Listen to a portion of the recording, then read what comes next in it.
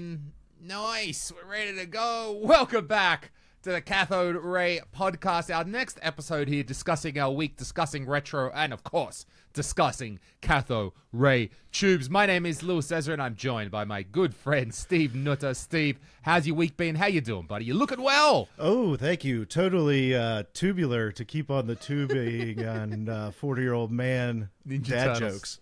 There we go. I'm doing great. Yeah, I've been sticking to my exercise regimen for literally, man, it's like 6 weeks now.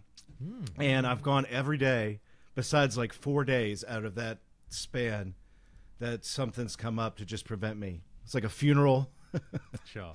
So you've been doing the yoga, right? Not just any yoga, the wrestler's yoga. Wrestler's yoga, that's right.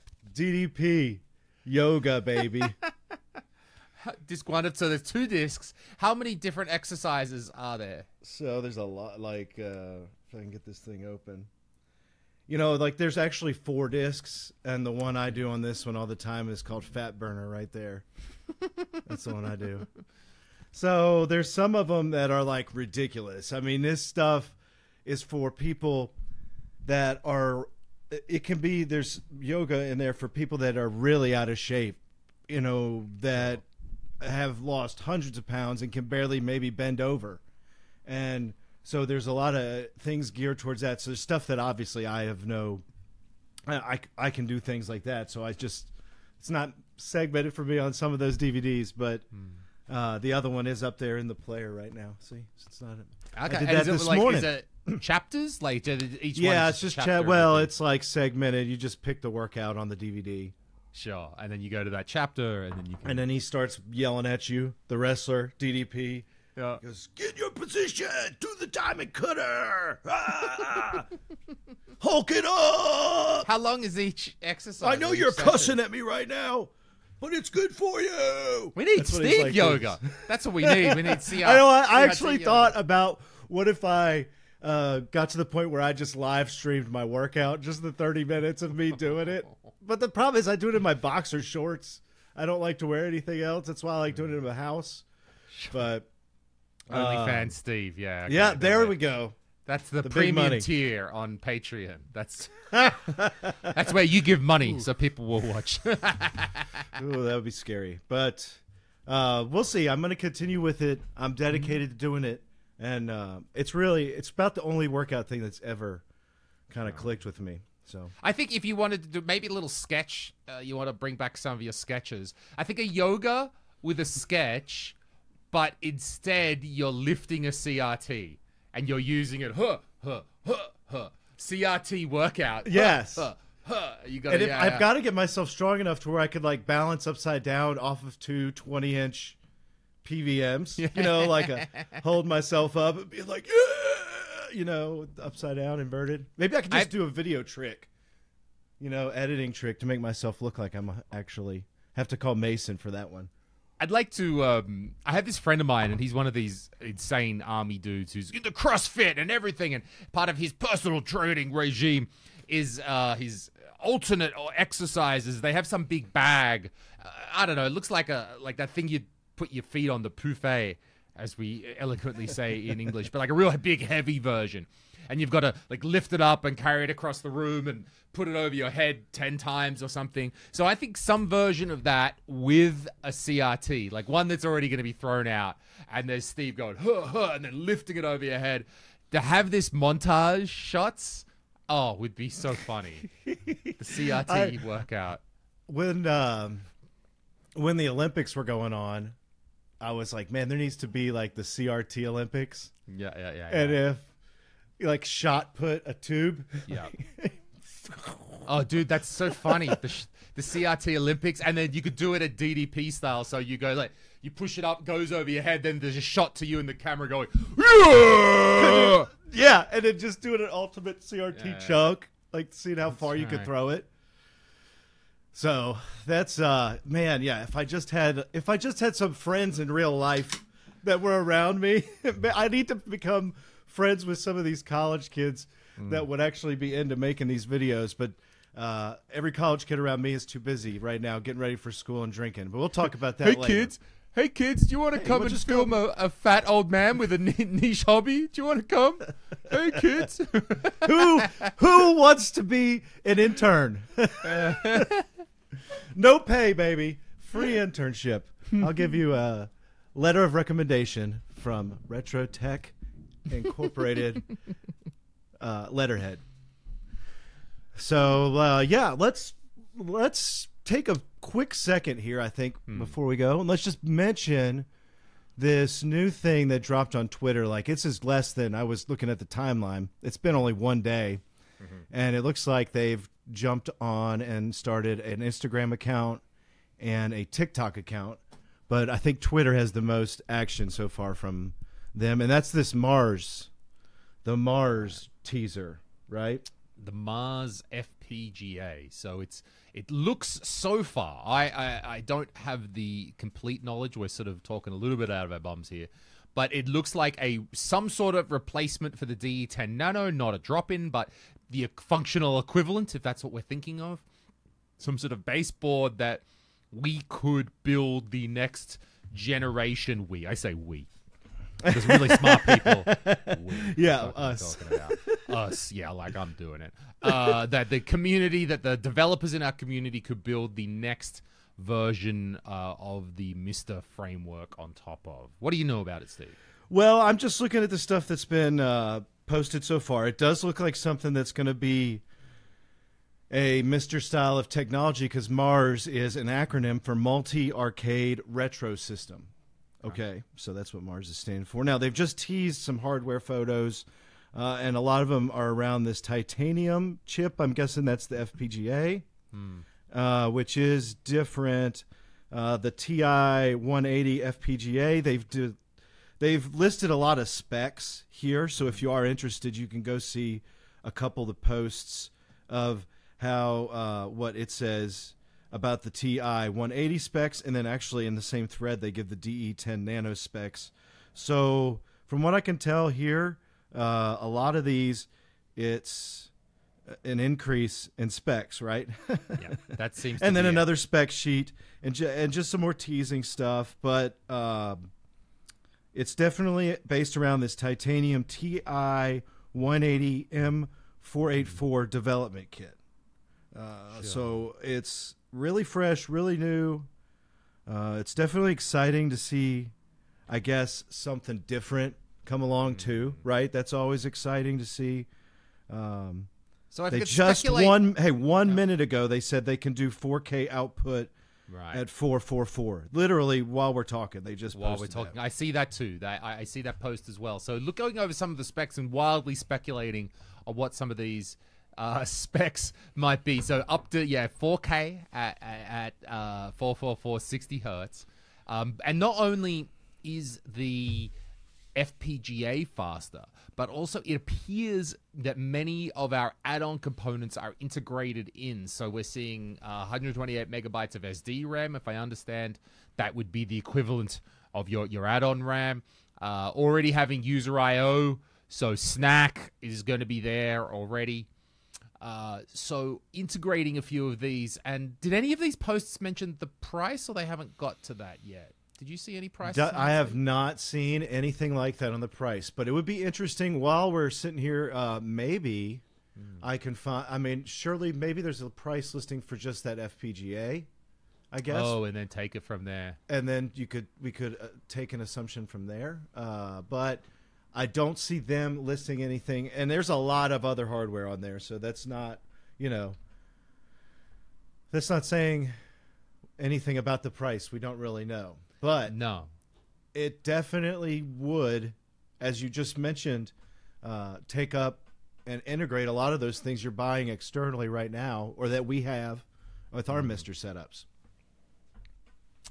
It looks fascinating, and so it's interesting the way the communities are going, because there's also looks like one effort in one direction to create a new board that has everything on there to sort of be the new Mr. version 2.0 for the future. And I think what I don't quite understand yet is the business model and structure of this project. So the D10 Nano was popular because it was a development board created by Intel to spur and inspire FPGA development. And it seems to have done that. I mean, it'd be very interesting to know what the Intel people think about the MiSTer community, because their D10s are selling out all the time, but not everyone is a developer. But by creating such an ecosystem, many people have become developers, and now the FPGA programs become a thing. Okay. Yeah, you're right. And so who's behind? I guess I want to know what's the company, what's behind. Obviously, there's a company producing the FPGA, but where does it go from there? I think that's a great point, because I'm going to tell you something here that might blow your socks off. Okay. So let's think about it. The DE10 Nano was and still is used a lot in all over the place. It's used in like schools and things. So I believe just that connection kind of helps the price come down, right? And like you said, Intel's purposefully not. It feels like they're not just blowing the price out, like the graphics card markets or something was, where it's just like up and up and up and up every time they come out with a new batch. This, however, I did find on DigiKey, you can buy these development kits of this TI 180, which is the TI 180 484. There's 92 in stock. One costs $825 US. That's the titanium FPGA. That's the whole. It's a whole development kit. So it comes with the FPGA, and it's like a kit. It's got hardware and stuff in it. So it's not just the chip, but that's the whole development kit right there. It's a lot of stuff, a lot of cables, a lot of everything. Interesting. So we don't know the pricing yet. We don't quite. I think we would need to speak somewhat, because it sounds like there's some people in the community who are quite knowledgeable about this already. So we can't assume anything though about price, because they've not said their price. They may have special ways to get around that. That may just be that development kit that costs. That was literally me just here Googling that, finding it on DigiKey, and that's their price for their development kit. So the things I'll find interesting as well is part of the D10 Nano. It was made it had backing of big companies, and I don't know who's actually making the Mars, and I just hope they are a company that has production facility. What I mean is the capacity, is the word I'm looking for, because it was very interesting that Intel was able to be behind all this. And another thing is, look, I think I'm a little bit scarred and a little bit wary after our last efforts with Pixel FX and seeing how bad marketing could be. And I think I just hope that Mars, they're doing all this teasing, just dropping little things. All of a sudden, there's just a tweet that says 4K output at 444. Love it. Great. That's an excellent thing. Can we have less of the marketing fucking bullshit? And can you just say it? No way, Lewis. Everybody wants to be. All the cool kids want to market their products like Analog does, right? Yes. Mysterious, and they're just trying to build a hype train around a product. Probably. If this thing is as good as you think, if this thing is as amazing as it seems, the hype will build itself. You don't have to do all this mysterious shit on us.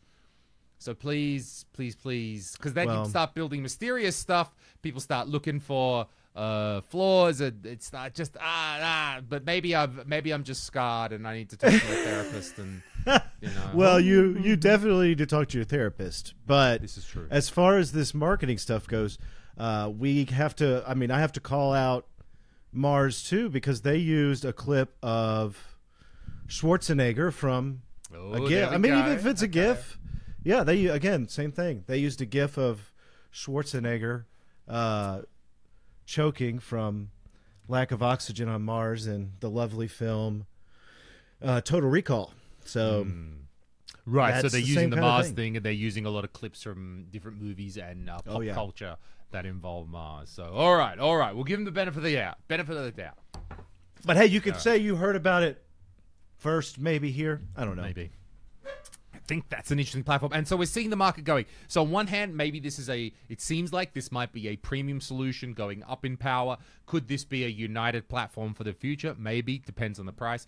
And then we've also got these other efforts at the lower end of the scale that Bob talked to the guy Hans, who's trying to make the Mystex, which was the project to sort of implement Mister on a number of different FPGAs instead and not tie it into one platform. So this is going to be interesting. Will we coalesce around a new platform? Will we go open hardware and support various different? It's going to be interesting for the future. I think you're right. It's going to be... it's definitely exciting to see, no matter what happens, kind of new things going on. But as we've said many times, it's best to proceed and almost with caution with a lot of these things. And it doesn't always help to be the early adopters, right, on a lot of these things as they come out right initially, because a lot of times it is about building up hype, and then is that going to be a pre-order for something that then goes to where we'll give you something in this future? Again, a lot along the lines of analog. I think everybody sees what analog does and just drools about the fact that they just tease an item, put out a pre-order for it, and then they get all the cash paid to them right then, and then they have a couple months to deliver the product. And a lot of that is because of the way they've marketed their products the whole time. And I think that was also my kind of point that I didn't quite get to before about that the backing of a big company and why I'm a little bit wary of smaller companies. So if this has the potential to be the new framework, right, the new base hardware, big companies are not scared and afraid like startups are. So I think we saw that with Pixel FX. Those guys are just so friggin' scared. Like, no, you'll be fine. Stop it. But fair enough, they've got real life cash flow issues. Even analog have real life cash flow issues at their size, trying to make expensive hardware and then sell expensive hardware as a startup. But then you've got Intel has no problems with cash flow. So, but on the other hand, Intel not so much about the community, just, not really connected to the community, sort of just making this board. So there's a little bit of give and take there that I'm all behind the community making efforts, but also I do kind of feel stability in larger companies producing the base hardware. Yeah, I understand what you're saying there, especially when the base hardware that we're looking at right here is pretty expensive. And it's not like a company has... I mean, if you just ordered 100 of those FPGAs, I mean, that's 80 grand, or whatever. Whatever. It's, close to that. It's 80 grand. You said 80 grand. Yeah, 800 for 100 of them. And that would just be 100 FPGA kits. And so that's a lot. It's a lot of money. It's, again, It'll be interesting though to watch. So we'll just sit back and see how it goes. It is. Let's go on. We've got the next part is the continuing saga of the Chinese CRTs and how does that work and what's happening there. Now, Adrian from Adrian's Digital Basement produced a video this week where he was attempting to integrate some of the parts. So we know there are whole sets that you can get shipped out of China from Alibaba. We also know that there's a lot of components that are being produced. And I remember asking Ivory from Retrocastle about this, and I said, hey, how are they making generic boards? How are they making that? And his reply was, well, they're making these boards that work with there are a few common tubes, because there was only X number of tube factories, and that those boards were working with the commonly made tubes that they had available in China that's how they could make electronics for that. So, Steve, you watched Adrian's video. What's your takeaway? Right. So this is it's a fun video if you've got the time to sit there and watch it. It's pretty lengthy, so he does go into a lot of details. He sits down and compares. First off, he talks about how he orders this board set, and he knows that it's compatible with this kind of low-end CRT that he has, right? And so he pulls out the boards that are existing in the set and installs the new set. And there's obviously some challenges in there where the big thing is you don't have, a set is made for a certain design, so you can't use a plastic set with like 2 buttons, then you get this new button board. You kind of have to have the button board then where he had it outside of the tube. But it was extremely interesting because he was pretty much able to swap these guts out and keep the tube and I believe the yoke and everything just plugged into this new set, and he was able to turn it on, get a signal, get some adjustment done, and it worked. So it was one of the sets. He said it was from Alibaba or however. This is one that's obviously smaller, so they can ship it easier than a whole TV. Mm-hmm. But he didn't ship the whole TV, just some parts. Or he just bought the kit. You can go on there and buy different chassis. So that's what. After we've talked about the sets before, right? It looks like this is what they're doing in a bigger scale, where they've created the new thing that they've probably created is the exterior shell where they could slap that button board into it, right? Does that sound like something that makes sense? That sounds like, I believe so. That's what with the evidence or what we've heard so far seems to be pointing to. So probably the big interesting thing is these are not being hooked up to usually really good TVs.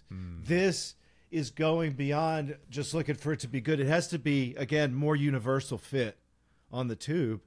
And there's a lot more lower end CRTs laying around than high end ones. Sure. So that's the one they're concentrating on. It's not so much about image quality.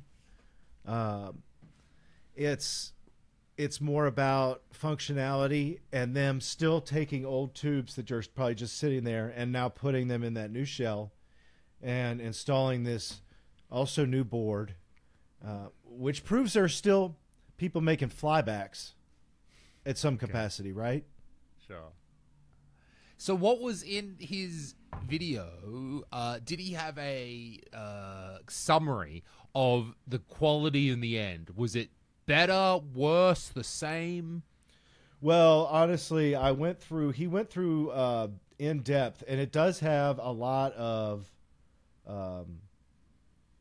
settings in it where you can make obviously adjustments to calibration. So if you have it depends. If you had a very bare bones, I've run into bare bones sets. If the tube was good from this one, this board would be an upgrade to something that just had no, maybe it was RF only, or it had no menu that was, sometimes I'll get into a menu and it only have 4 adjustments. This had a lot of adjustments, so he was able to go through and really get into that and adjust it. As far as, I'm just kind of skimming through things on the video here. Okay, that makes sense, because that was going to be my next question. What would be the repair scenarios where this would be useful? So if the electronics that we get more control options, maybe we could replace some boards, get some more input options, at least go from RF to composite. Right. I think that one of the things that might be the trouble too is with the boards, making sure that somehow the board, if you were going to do this, the board would need to be your region, right? Okay. You need to make sure that it's not just a PAL board, or it needs to be an NTSC board, which I'm sure there probably is, but I would be curious to see, and I think that he might go into some of that. Again, I didn't watch the entire thing because it was pretty long, but I did get through to the section where he had started getting into the calibration, which is like 3/4 of the way. But it's an interesting thing to think about if you have a TV that, I don't know. I mean, again, we're going to need to, it would be nice if they would just sell their shell almost.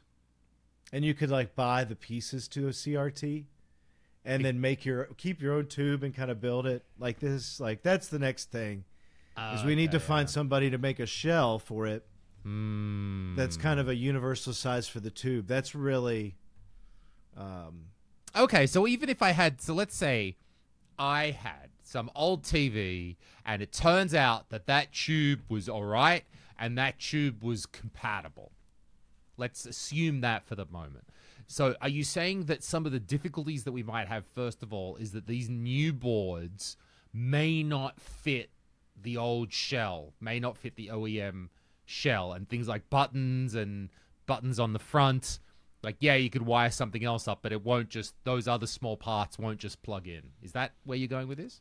Yeah, and it almost begs for like, again, and that's what I think these companies have done over in that we've looked at in China. I think we're getting close to what they've probably been doing is they go in and they say, okay, we've got this, we've got the tube from this TV set that's still good. It's pretty easy to get a tube tester going and have it to be able to just test tubes. Doesn't have to be able to recharge them. You could get it in there and just test tubes safely. So you could test tubes. Know you have some good tubes, and then you've got the boards that you're going to replace these old boards that probably, I mean, you know, that could go from anything that just, you could find a TV that doesn't even turn on, right? The boards are just gone, but you could test the tube, and then you can also take another meter and you could test the yoke and make sure that it's not broken at all with a couple easy checks. So you have that hardware available, and then you add the other hardware that's new that fits on it that works, but you need a new shell because that original shell is going to vary so much. And again, it's going to have the RCA buttons or the whatever buttons, and it's going to have fit for that on that shell. So I think that these other companies have found a mold that they have a shell mold that they probably can pop in the new button array and easily install everything in that shell and then sell you a TV that's just new chassis, new shell, old tube, old yoke. If that makes sense. Right. So actually what I was going through some of the information that Ivory sent me, and there's some bits I get and some bits let's discuss about. So he said he actually spoke to one of those companies himself. He said the tubes are all secondhand that we know. He said the tubes are LG and Samsung, and they're very similar models. So it was easy to get a bunch of the same models. And he said most companies such as Philips, LG, Toshiba, and Panasonic, they use the same standard of tube at least, or they were very compatible. And he says only Sony and Mitsubishi tubes are different, which I think we knew that already, that Sony with the Trinitron standard is significantly different. So that already says something there already, that, yeah, your Sonys are not going to get fixed in any way. That makes me wonder, man, is there somebody trying to make a Sony board, you think? Or are they going to, what are they doing with the Sony tubes? I'm wondering now, like, what's their solution there? So he continues on. This picture, as he showed me a picture, is a Chinese arcade cabinet board, a very wide compatibility to different tubes. So those guys, when they've designed these boards, they've kept in mind the most common tubes that they have available. It'll suit Panasonic, Toshiba, and Philips tubes from 25 to 29 inch, and it'll work fairly well with those. Although the quality of the picture was not very good, color wasn't good as the original board, but it can work. He finishes off here. Okay, so first of all, that's interesting. So that's why I wanted to get into what is the end quality of these. Again, yeah, I think you're bringing a good point. It's probably got color issues more than geometry issues. Where I would think you get your CRT put together, and like you said, I would wonder how good the color processing and design is in that new board. Deflection's much much easier, much more adjustable, and easier to adjust and see on the screen. You know, how are these being set? You know, so that would be an interesting thing. I wonder if they like you plug in your signal, it's just looks like okay, it's working, but is the color kind of off a little bit? You know what I mean? Like off and on. Maybe there's some on a adjustments. calibration scale. So that's a good point. Okay, help me with some. So the last line that Ivory wrote, and I hadn't written back yet about him. And he's a sort of, you know, again, Ivory is speaking his second language, so sometimes I don't quite understand everything that's said. But he was talking about the original boards generally fit that specific brand of tube, right? Originally, the OG OEM boards, you can't swap between. But the ones that these Chinese guys are creating are more generic. But what I don't understand, Stephen, help me with this, is what's the relationship here with the yoke? Because Ivory said if you change the yoke, it can work pretty well. You just need to take care of the yoke. Now, break this down just from your knowledge of CRTs. Well, it's like an induction thing where you have to test the induction of a yoke. So the yoke is, first of all, step back. First off, the yoke Which bit is the yoke? The copper thing. I've got probably... Okay, the bit that goes around the tubey bit, the pointy bit of the tube. I've got something somewhere. I don't see one right. Let me... Hang on one second. I got one right here somewhere. All right. We want to see it. We want to break it down from the beginning. What is the yoke on the tube? And how does this... Because that is a... magnetic part. It's not a complete electronic part. It's very interesting to break these down. We can see all sorts of weird chemicals on Steve's shelf there. Who knows what he's got? Oh, Steve's got a tube. All right. So this is a very old. Gosh, it's it's a tube. That's a Sheeta tube. I believe it's from a Panasonic. Okay, bring it up into the middle of the screen a little bit. Yeah, so I'm going to pull it up a little bit more here. There we but go. this That's it. The deflection yoke is this section that you see is white and shiny, copper, has a couple wiring harness coming out of it right there. It's wedged against the back of the tube. And so let me get this. Now, as I understand, the yoke is there. It's a magnetic thing, and it's there to point the electron beams ever so subtly. So this is, this points your beams. So this plugs in, and that's, again, vertical deflection and, like, horizontal deflection. Goes through this, and it creates the magnetic field, and that directs the path of each, whatever the gun in here is told to shoot, which would be a single color on a spot. It's directed by this yoke and the voltage through that. So that's, that creates the magnetic field around it, and it gives you like your edge. Your geometry is all, when you're adjusting stuff, it's doing this controls through the yoke. That's why if you move the yoke a little bit while your CRT's on, the picture starts looking crazy. And if it's not set properly, like it could really throw everything off. Now, the thing is usually you resalvage a tube and it'll come with the yoke most of the time. Like this one, you don't generally rip the yoke off, but you might find a tube that doesn't have a yoke, and then you would need to find a yoke that matched the induction output of the chassis. Okay. So the gun doesn't really aim. Is that right? So it's line by line as it's moving across. So the gun shoots the beam. Right, but the gun doesn't move. It's the yoke. The gun that's doesn't readjusting. move. No, the gun just hits you just shoot the electrons out the gun, and then that's being directed by the magnetism created by this yoke. But it also has to do with the shape of the tube design, the front mask. It's attracting these things. It's not just simply like the yoke does it all. But the yoke is a huge part of that whole thing where, again, it has to be, it's shaped in a way so that all this stuff travels in the right path. All these things connect together in a CRT to make the magic happen inside that glass, tube there. But this, so you'd have to have, this needs to be compatible. Right, so we've got to have a compatible yoke. That seems to be you need to have compatibility here at the gun, or where the gun is for the tube, which that is very compatible, especially with the chassis they're talking about, where you can more universally put that in there, and instead that chassis puts out a range of stuff that's suitable for this tube, right? And it'll be doing the same thing, a range that's suitable for a lot of yokes, but it might not be suitable for every yoke. It might be suitable for a lot more tubes than apparently yokes. Like there's some yokes that may not work well, I'm guessing, with, if that's what Ivory said. Is that what you said? That's what I'm trying to, sort of get through what that means. But so basically you would just be putting the wrong amount of voltage in here, induction, and it would probably just not give you a picture on the whole screen.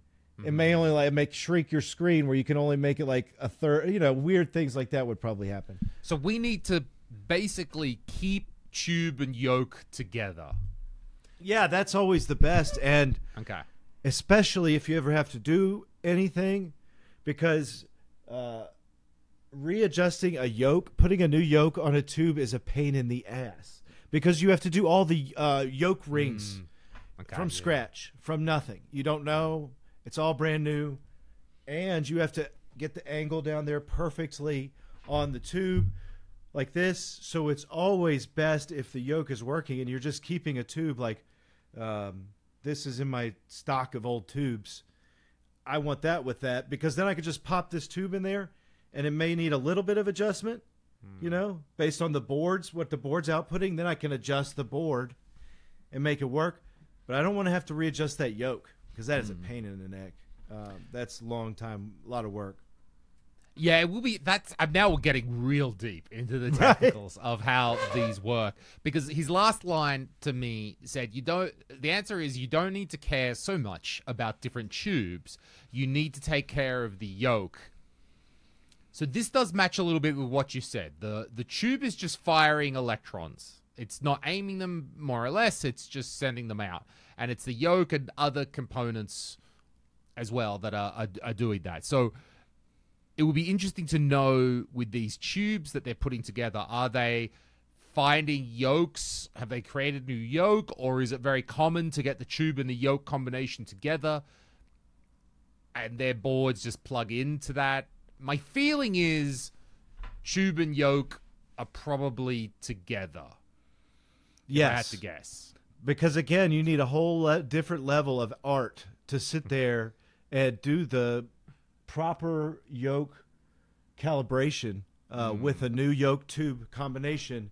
Okay. That's something that takes hours, and that just adds cost, and it doesn't make sense for a product that costs, $25 a piece or $30. Sure. I would absolutely think that if you open it up, and it should be easy to tell, if Barry ever gets back to us, and he Barry, he didn't. He had something. I don't think he had got back to me yet. Let me double check. Barry. Yeah, we'll see. But if he does get us a picture of the back, I could tell from that picture if it's an original yoke, probably, if it's a good enough picture.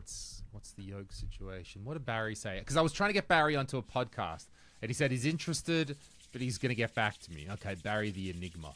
I'll get back to you. Barry's the mystery of Barry's 3 TVs that he's importing into Australia. How do they look? So but it's circling back to Adrian's video. That's a great documentation resource now. I mean, it's got a ton of views. It's almost up to like 400,000. So a lot of people have seen it. It does.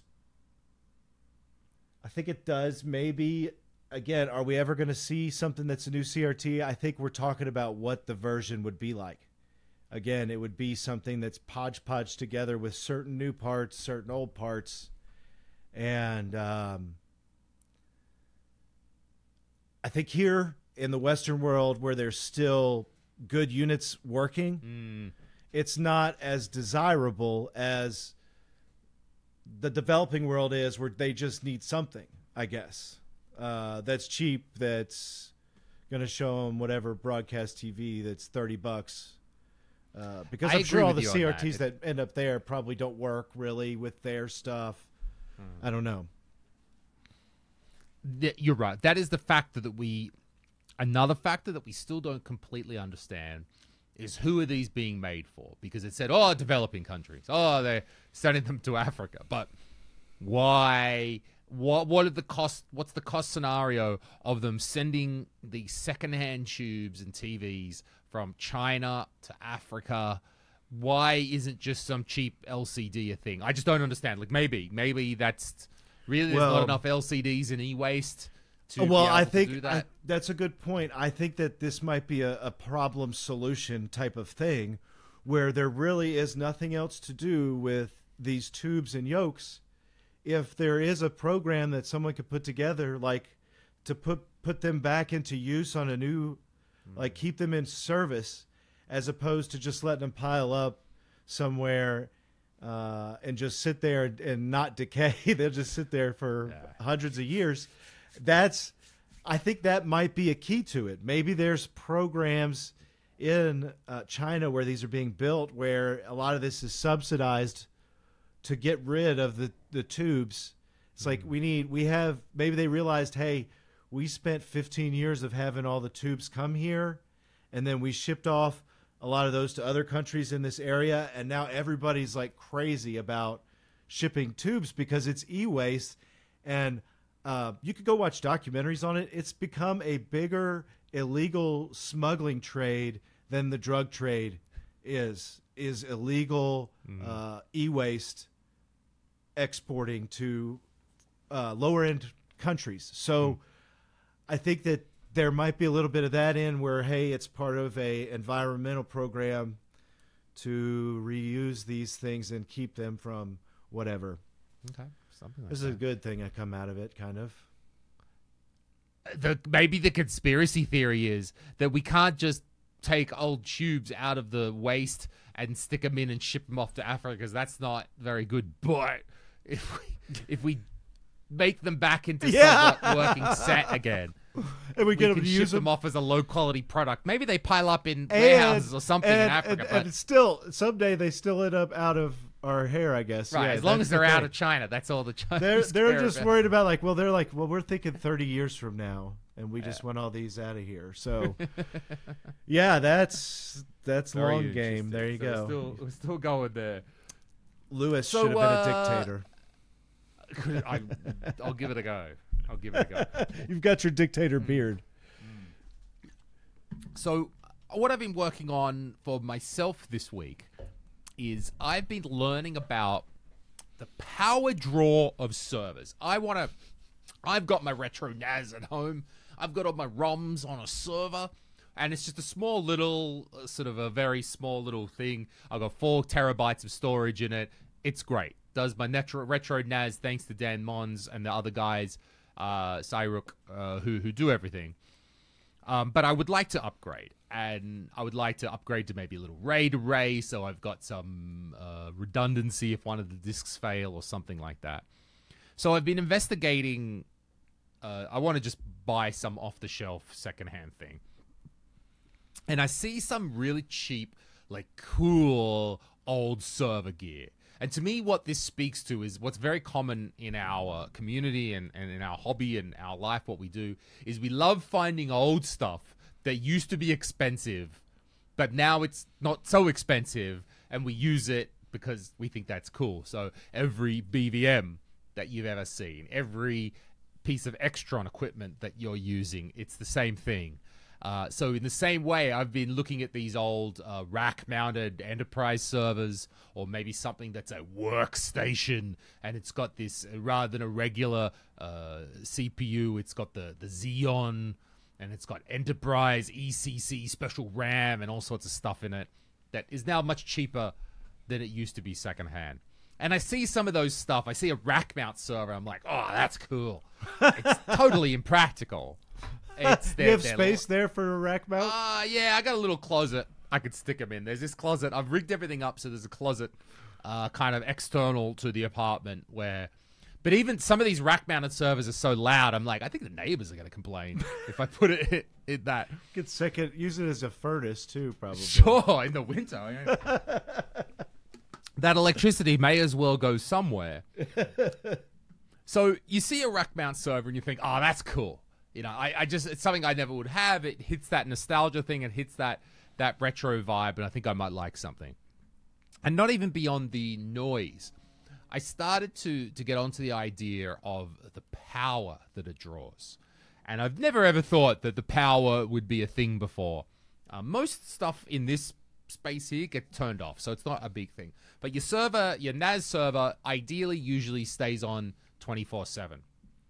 And the thing that I've come to discover is that a lot of, well, those old, definitely the old rack mount stuff, but even these old Xeon workstations really draw a lot of power. It looks like a desktop, but it draws a lot of power. And finding out how much power that is really hard, and it's just sort of takes a lot of looking at Reddit posts and trying to understand. And what I eventually brought it down to is some people will say, like, well, this machine draws 60, 80, 100, 150 watts of power. And I was like, what does that mean? I don't understand how that works. So all I did was go to ChatGPT, and I said, yo, ChatGPT, if a server takes 100 watts of power, I don't know what that means, but if it says it takes 100 watts, and my electricity company currently tells me that power is 21 cents per kilowatt hour, do the sums. How much does that cost? And ChatGPT told me that that'll cost me $15 or 15 euros a month to run that server, which I thought was very interesting. So even a good machine, even a good power that would be something like 60 watts maybe, you're looking at like $5 to $7 a month to run that, depending on your power. Now, power varies greatly. Do you know how much your power costs? I don't know what the rate is. The crazy thing is, for the last couple of years, they've been doing surcharges every month, where it's like charges you a little bit more. And I know that generally an average month is like $120, $140 for my house. Okay. That doesn't, but see, when I have, that only runs half my, like, heat. I still have a boiler that does heating and stuff, so that doesn't, that's interesting. Right, the oil, we've talked about the oil charges. Yeah, so I have to buy oil, so it's like, my electric bills are a little lower, but that's not from, I still have to pay the other things, so it's not like a wish-wash this for that. But I don't know. I'll check out what the wattage is per hour. I'm not sure. Power is it's right. It's one of these confusing things, and I dare say what you're talking about is what most people know. Yeah, it's $100 or $200 a month is what I pay. They don't know what items cost or what their electricity costs, or maybe how it fluctuates. So power became a big issue here in Estonia in the last year, because when Russia invaded Ukraine, that fucked up all sorts of power stuff around here, and our power generation suddenly became very, very expensive. I'm not exactly sure of the politics and why it is. We had to disconnect from the Russian power supply at some stage and things like that. And at least the plan that I'm on is a variable plan. So it changes by the hour. Ooh, really? And I can actually, however, I can actually go to a website and see what the power is now and what it's going to be for the next 24 hours. So I'm just actually, while we're talking, I'm going to pull up. So you have to watch that, right? It's not, yeah, well, right now we were watching it, I want to say more than 6 months or last winter. We were watching it very carefully because there would be some really crazy spikes. But right now it's costing, what are we at? 16 euro cents per kilowatt hour. It was 20 earlier today, and I can see that after midnight it goes down to about 9. So you think if you're going to run your dishwasher, you run it late at night if you're really concerned about some things. And you can get some sort of alerts on this and stuff like this if you really need to know if it's really going to bounce up. I can see that at 8 o'clock, the most expensive power is 30 cents per kilowatt hour, double what it is right now. So that made me think about power, and I'm also now aware of how much it costs at each moment. And that's going to be running nonstop. So if you're it's going to run through those peak hours. It's going to be hard to even judge, right? Well, you can't. So I think what you well, for me, I don't want to turn my server off at night. I guess I could just set it that probably at midnight. I don't know. I don't really need it after that until I wake up at 7 or something. So I guess I could. But I don't really want to do that and power cycle my machine every night. So that made me start to think about power. And if I got one of these workstations that are super cool, because I see that stuff and I think like, oh, I want a HP workstation with Xeon and ECC RAM and 64 gigs. It looks dope.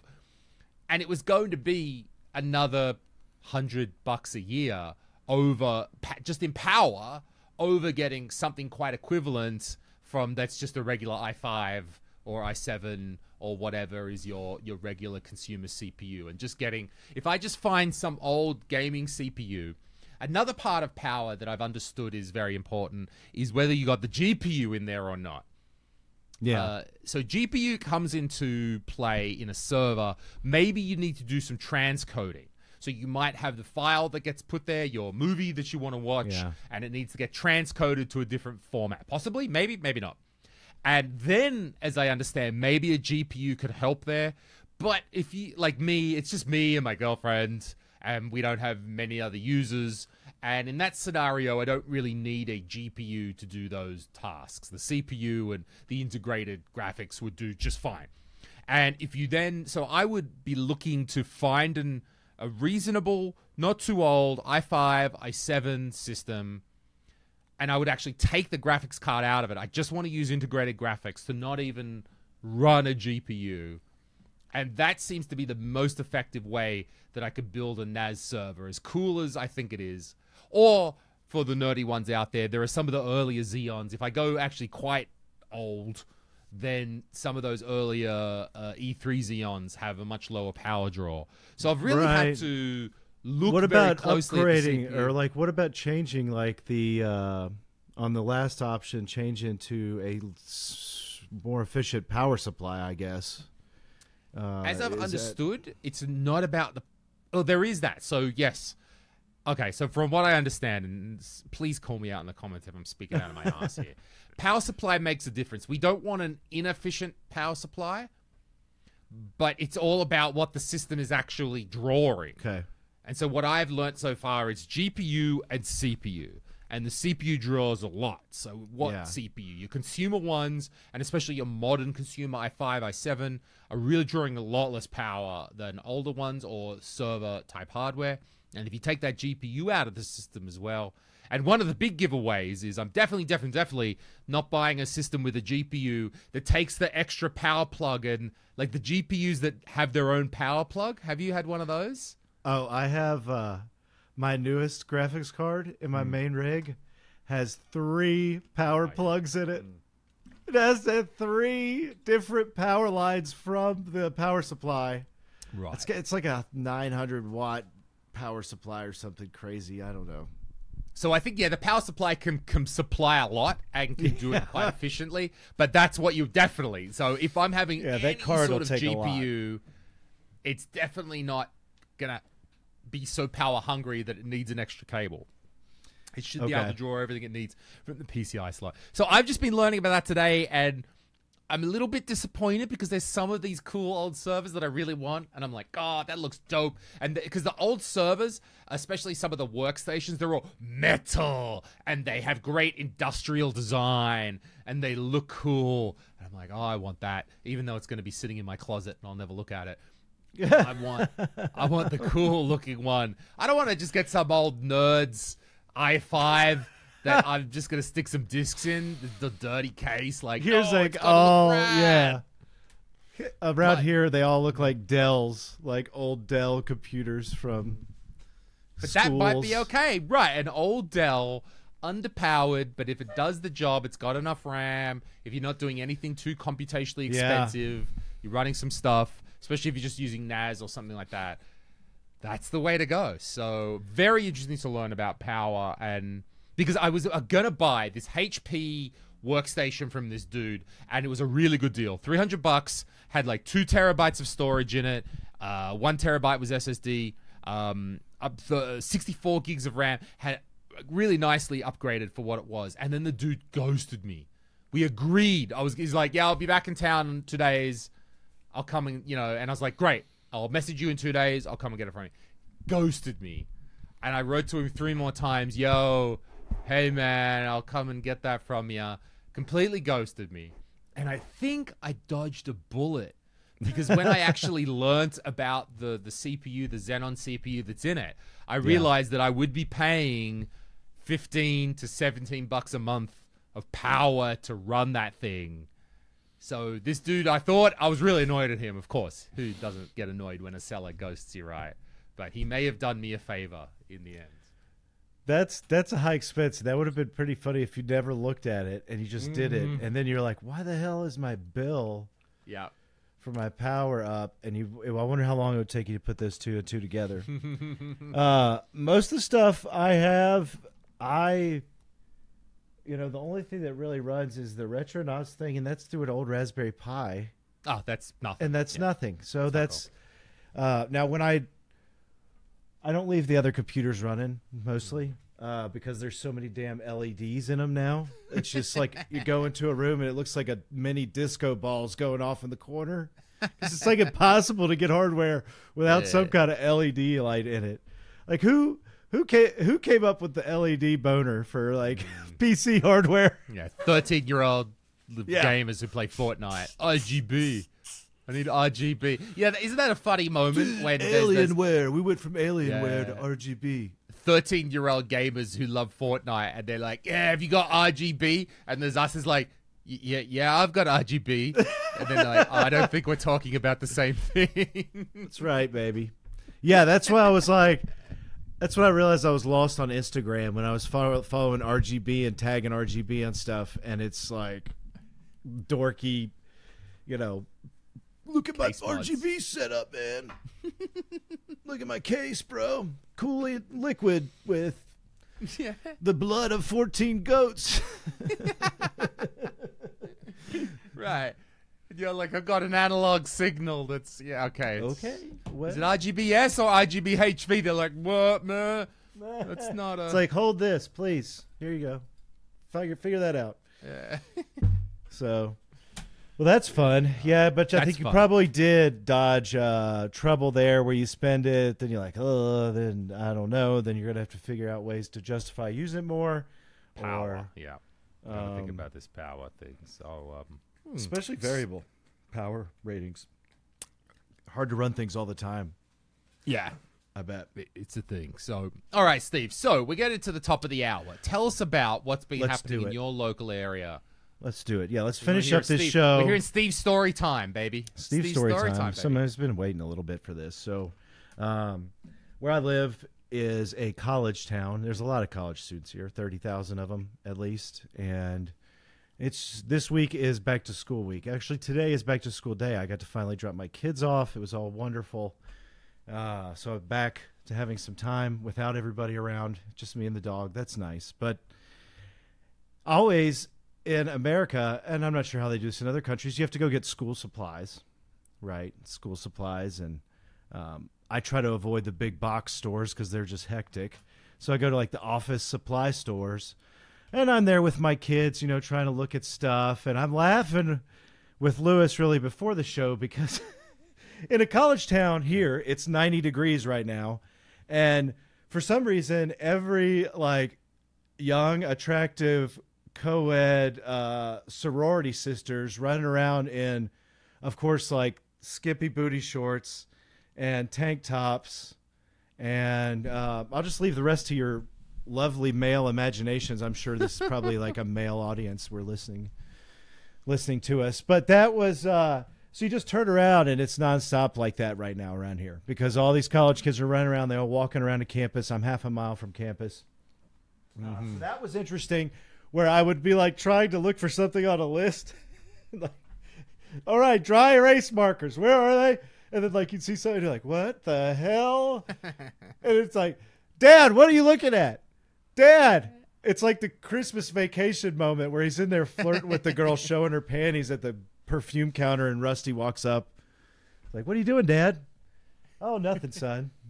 So that was nonstop. And then, I mean, you can't get away from it here. I was driving around. My son's 12 now, so I'm like, we'll drive down the street here, and it'd be like girls just walking down the street in bikinis. And you're like, whoa.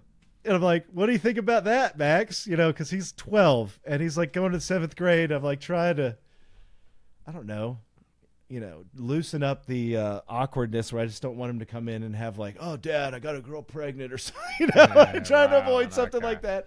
So you got to approach these things with him now. So it's not weird, because he's got a buddy who's like his best friend, and he's always like, oh man, like they come back from summer camp, and I was like talking to him, oh man, there's so many hot girls there. That's like all he's thinking about. He's like 12 and a half. Oh, girls, blah blah, and. But then he's a completely huge like Fortnite, Roblox dorky. So we're like, dude, chicks will never come near you if you don't stop doing that, man. Like just random noises, fart noises and stuff. So anyway, back to these. I'm driving around with my son after that, and we're looking out.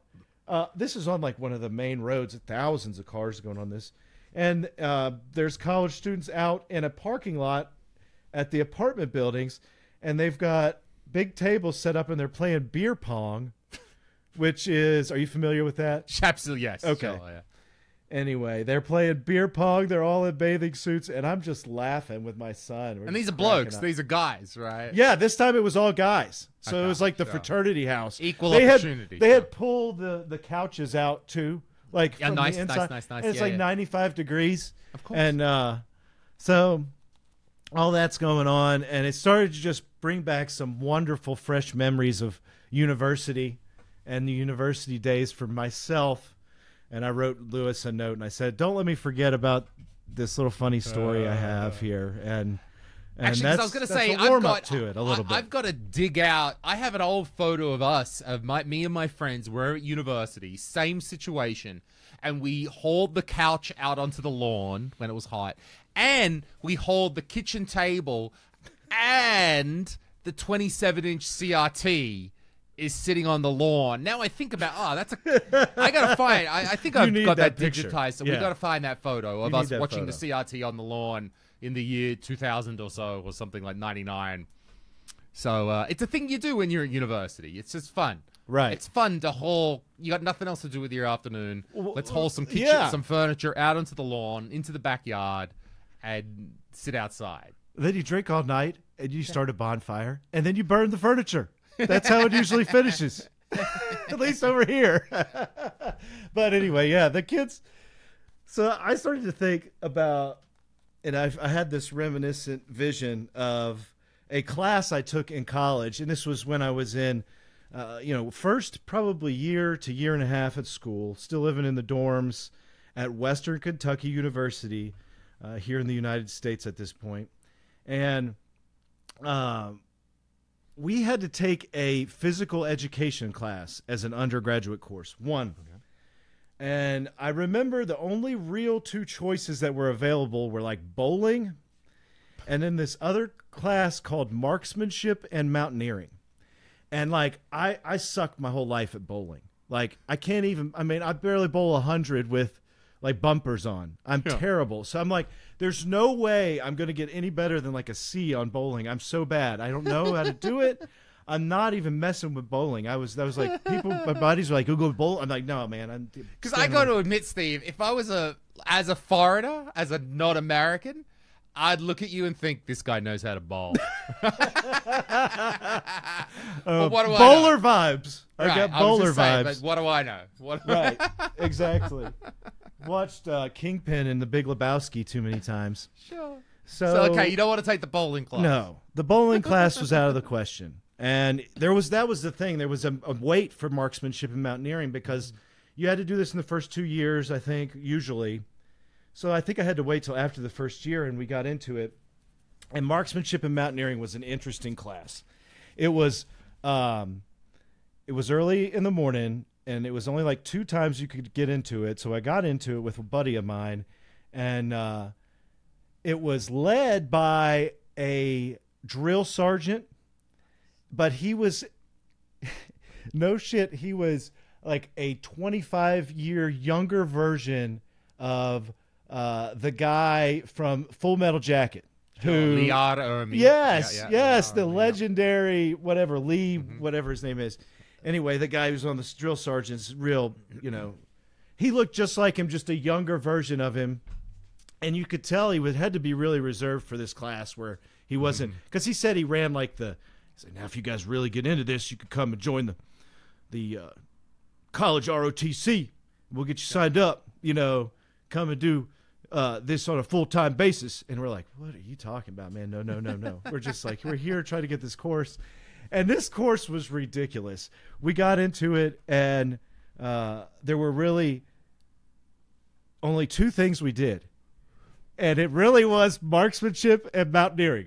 We went down to this cave under like the parking. No, it was a bunker that they had off campus. We'd have to go ride out in a van all together off campus about half a mile to this bunker where the ROTC trained, and it was underground, and we had to go under there with these like 50-pound rifles, and they're not like, they shoot like the 22 rounds, so they're little tiny, and they're meant to be super accurate, but they're heavy as all hell. So, but that's literally what we did every day for about half of the semester of this class. Like, we did a little safety training before it, not much, but then we'd go and shoot these guns every day to the point where you're tired of doing it, and the guy would just basically give you the grade if you showed up. Okay. And he had a couple of exams, and 2 exams, one in the middle and one at the end. And I'll never forget the first exam.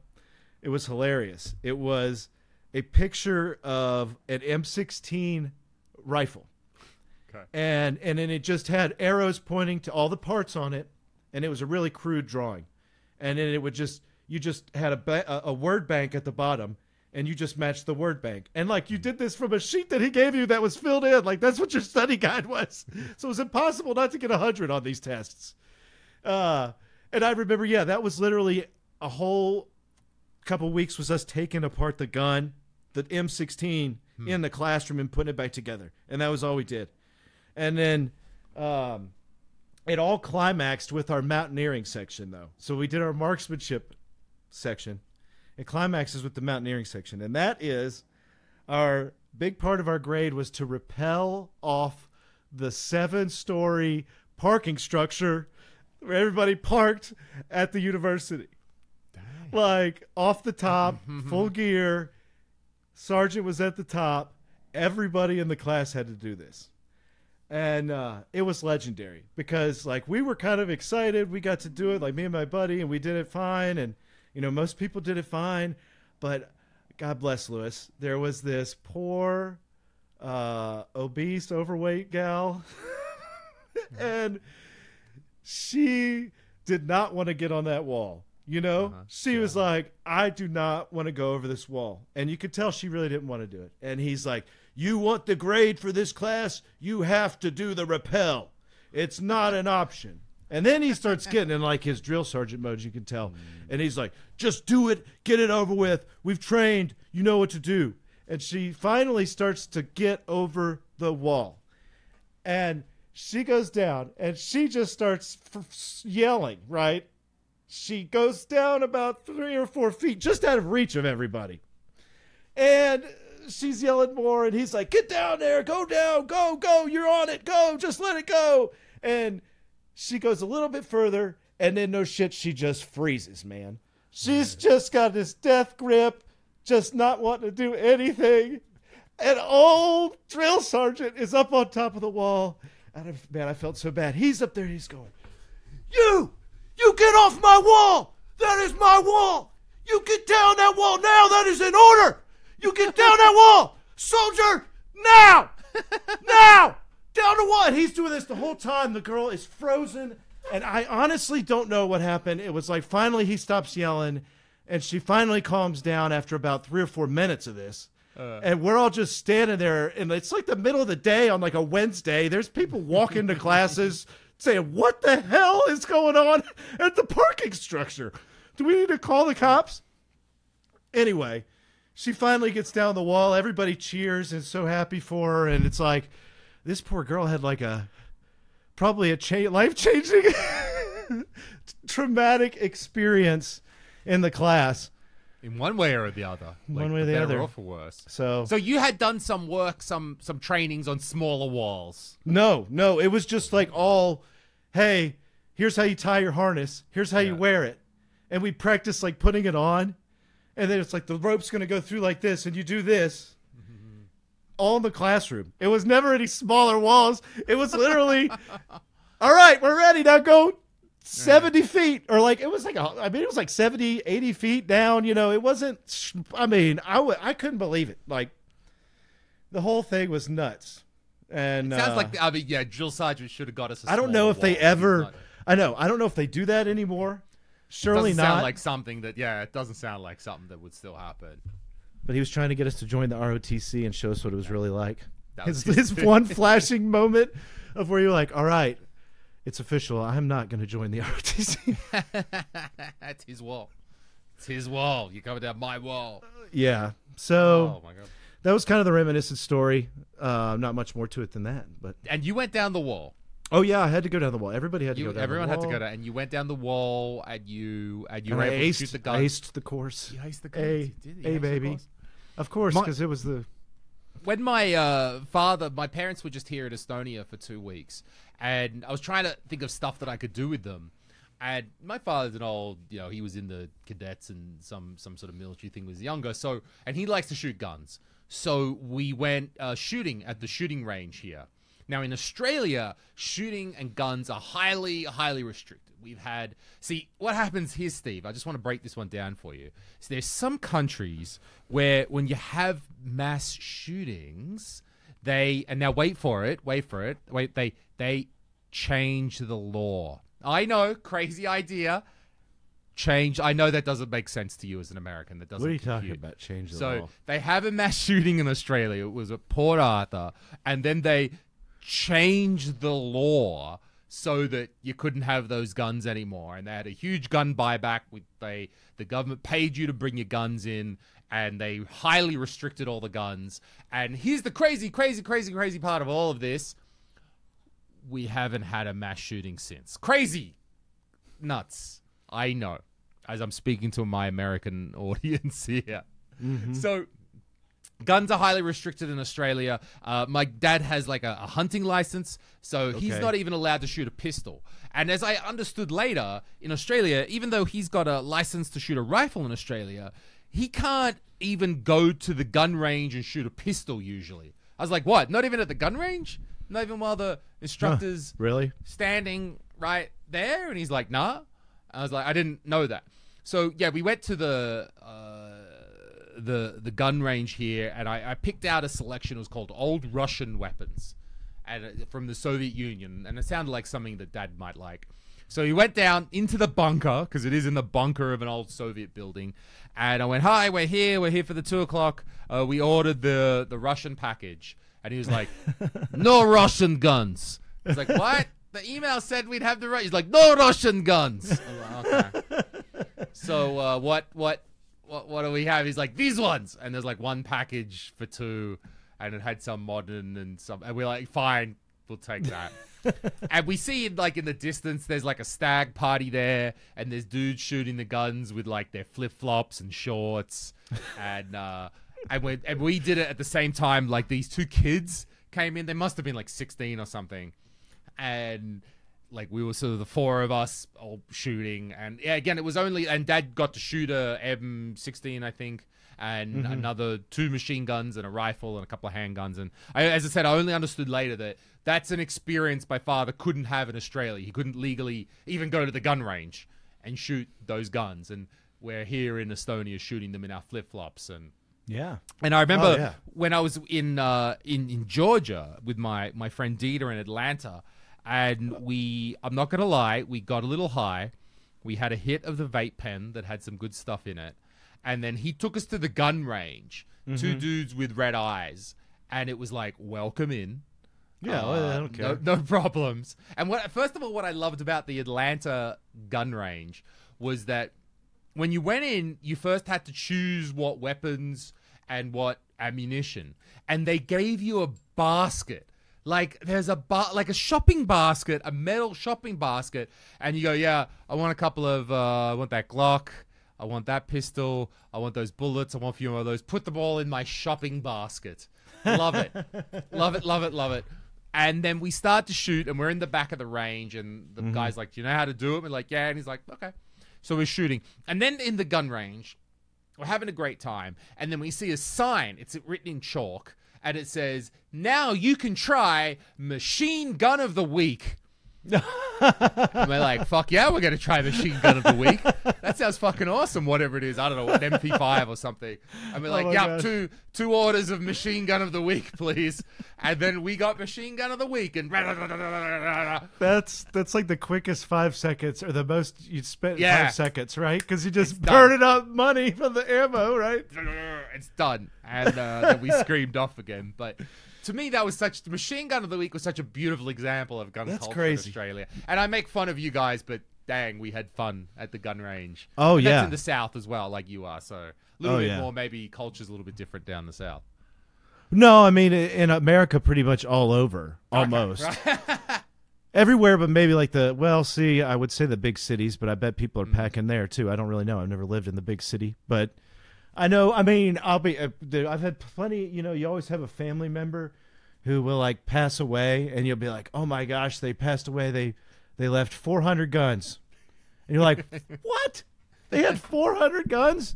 And it wouldn't even be anything like crazy. It's like shotguns and hunting guns. And some people it's like us. It's like they got into collecting, and for some reason they got collecting guns.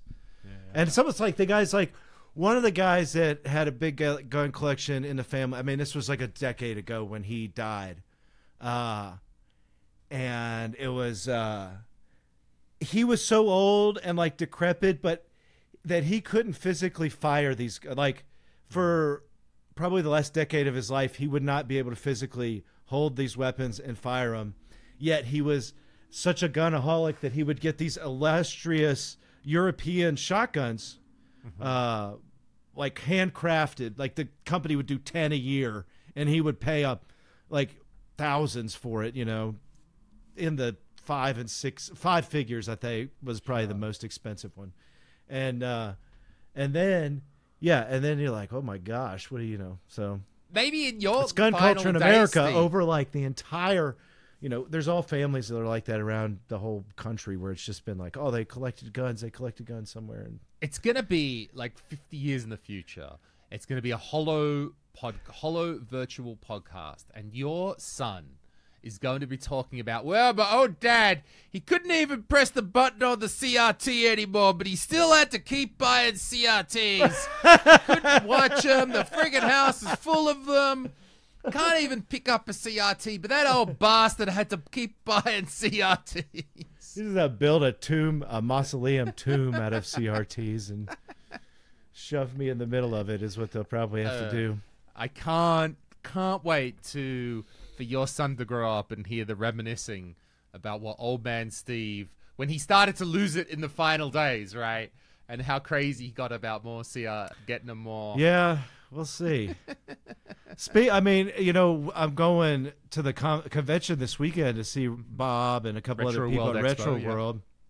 And anybody who's going to be there, so if you're listening and you're going to be there, that's awesome. I'll be glad to see you. But I was joking. I was like, well, I kind of like going to these meetups because it gets funnier every year because something weird will happen. And then I'm like, well, what if we do just keep coming to these things and we're all old men, and somehow we make it to where we're like old men still in this hobby business space, and we can laugh about, Shank doing something or whatever. Well, Shank's got 20 years on us, so he can still be going. He'll still be young, right? He told me he was older than I thought he was. Of course. Really? Okay. Yeah, he's got a baby face. So yeah, all right. So I thought Shank he'll still be playing Melee in the nursing home. Yeah, or on a viewfinder. That's right.